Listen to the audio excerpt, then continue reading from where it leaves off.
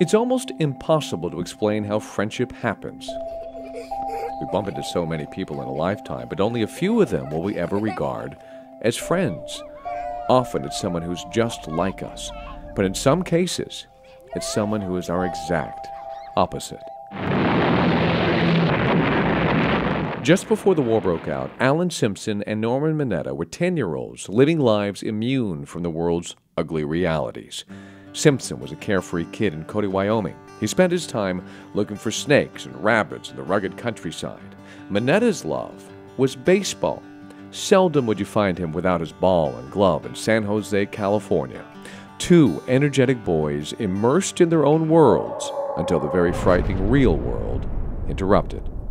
Here in the land of Buffalo Bill, the government is erecting model camp towns, towns in which they'll live unmolested, not as prisoners, but free to work and paid by the United States government. The thing that made us all concerned was the barbed wire fence and the guard towers and the guards and the guns in the tower, all aimed inside. It wouldn't matter who was out there. That would spook you up. So we board the trains at the freight station. Now for an 11-year-old kid, this is, oh boy. Let me tell you, if you think there was any good feeling toward the Japanese in 1941 and 42, you're crazy as hell. A restaurant owner sign said, "No Japs allowed, you sons of bitches killed my son." That's pretty clear. And as the train was pulling out of San Jose, I looked around, looked at my dad, and all these tears were coming down. What helped Norman cope with life at a concentration camp, like many other boys, the Boy Scouts. They had their band, their activities, their competitions, and then one day, after so many other troops were refused, one troop from outside was willing to come to the camp and have a jamboree with the boys behind barbed wire. They were from Cody, and Al was one of them. It never even occurred to him what that visit meant.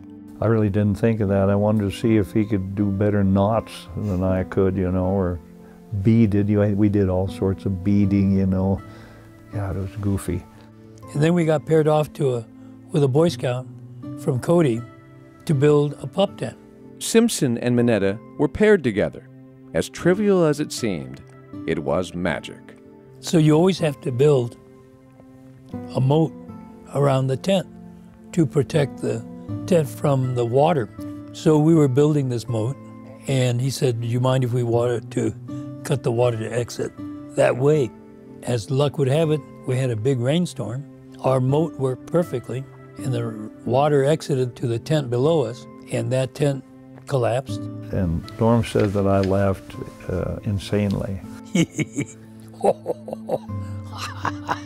But that can't be true. He had to be laughing too. He's such a kick in the pants. He is just funny. I guess we're just pretty pesky guys. We still are. Well, we're going to stampede you. He's pesky, and so am I. And so you don't want to stay with the bland people. You want to be with the pesky people, the spirited people. The spirited colt makes the best horse.